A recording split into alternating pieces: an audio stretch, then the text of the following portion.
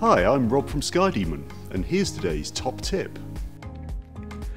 Today I'll be showing the Flight Details menu in Skydemon, which is where you can set a few details about your flight, which will give your planning a bit more depth.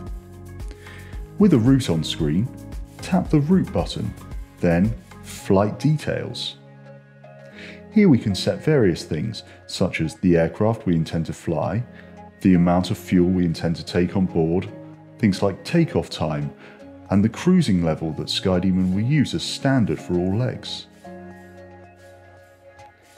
You can get to that menu with just one touch by tapping the time and distance readout in the top centre of the screen.